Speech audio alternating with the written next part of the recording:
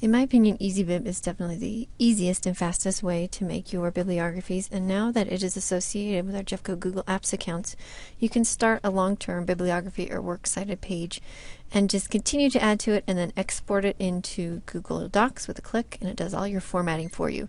So what I've done first is gone to easybib.com, and I do need to log in.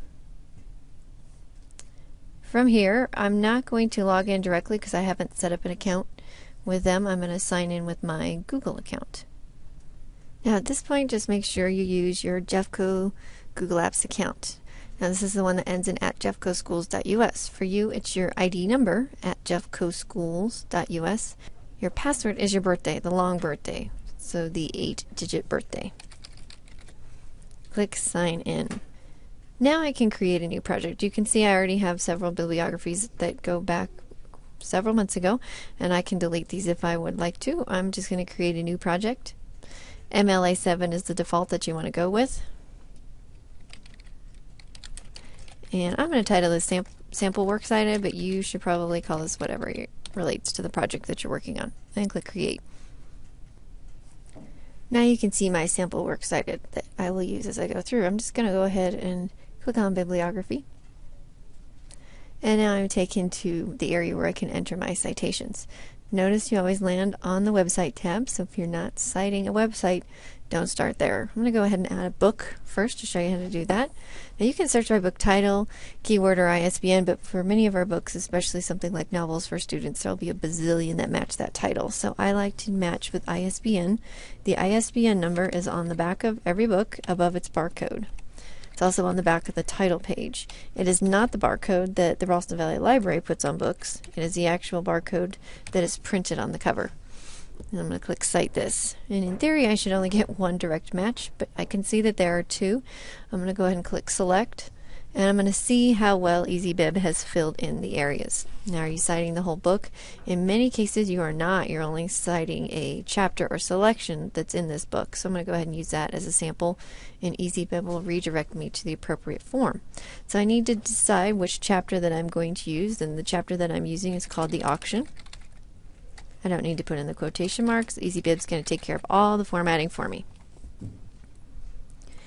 It is one of the chapters, and then I need to see if it's the same author. Now EasyBib's going to default to the author who wrote this book to see if that would make sense to be the same author, but in some of our books they have different authors for each section. So check the author.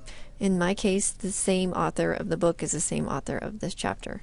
Book title looks good. This does not have a volume, so I'm going to leave it blank. Everything else looks great, and I'm going to put in the page number that the chapter starts and the page number that it ends. And I'm going to click Create Citation. Okay, so this citation has been added. I am working in my sample Works Cited project, so I'm in the right spot. Now I'm going to add something from a database.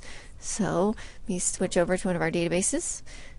One of the things I always tell you about the databases is use these because your Works Cited is already done for you at the bottom. So I'm just going to highlight it and I'm going to copy it.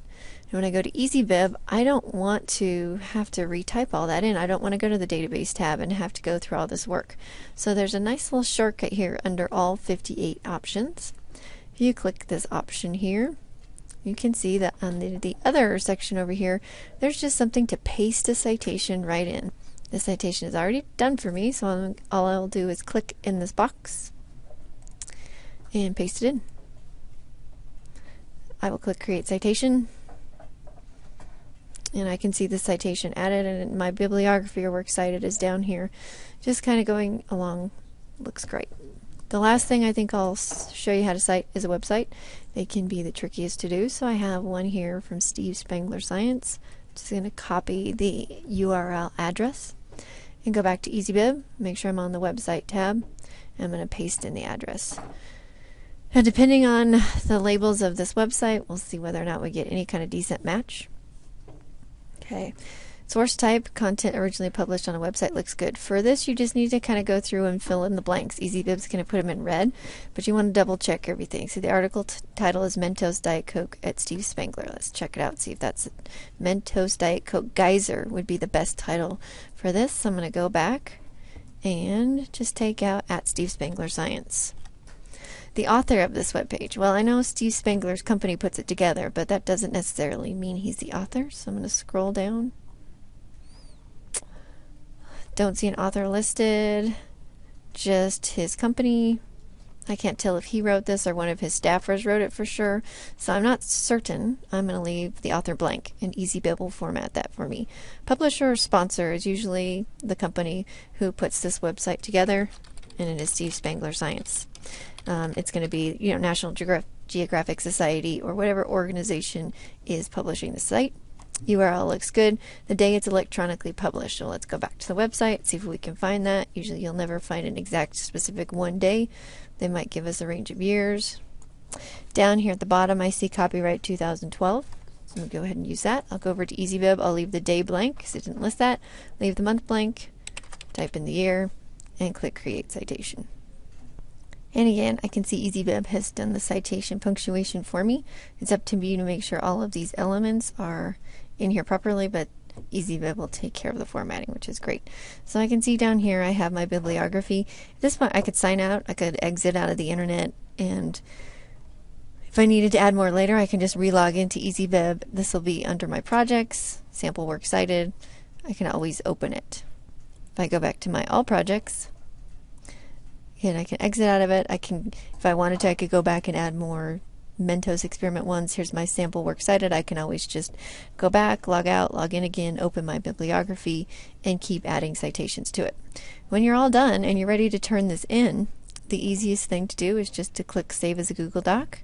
It's going to export it to Google Docs. You've already associated your account with it. It will ask to have permission, so I'm going to go ahead and click Grant Access. It's just asking permission to go to my Google Docs. I'm going to go ahead and go there and see how it did with the formatting.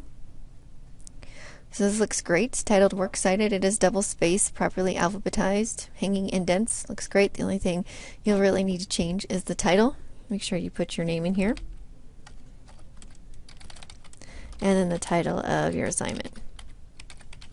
Click print or share it with your teacher and you are ready to go. So that's how you can use EasyBib and Google Docs to really make your Works Cited pages a breeze.